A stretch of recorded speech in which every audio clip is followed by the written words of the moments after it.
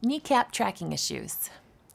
I wish I had a nickel for every sigh of relief that I've seen after I tell my knee patients that they probably don't have a meniscus tear, that they are likely suffering instead from a tracking issue of their kneecap. Patella femoral pain syndrome, PFPS, and chondromalacia patella are both issues that arise from kneecap tracking issues. The kneecap, medically referred to as the patella, hovers within the quad tendon and glides up and down along a groove in your upper leg bone when you extend and flex your knee. If the quad muscle is weaker than it should be, and if the outer thigh muscle is tighter than it should be, then the kneecap will be out of its groove and rub against the bone and cause inflammation and pain. And oftentimes you'll also be experiencing popping, clicking, or the feeling of dislocation. It is a very common disorder, more so in women than men because of the width and angle of our hips in relationship to the knee. And the good news is that it is totally preventable and fixable with some proper physical therapy.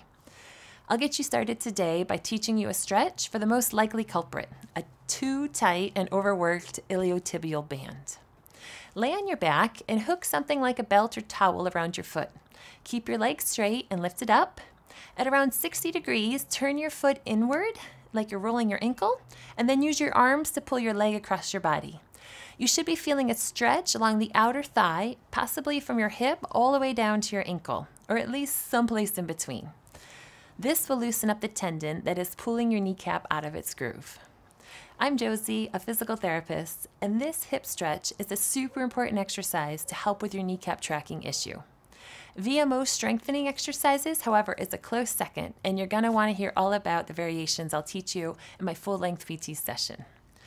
We'll go over just enough anatomy so that you can picture this groove that I'm talking about, and I'll have a friend with me to go over the exercises because form and technique will be very important with some of the exercises.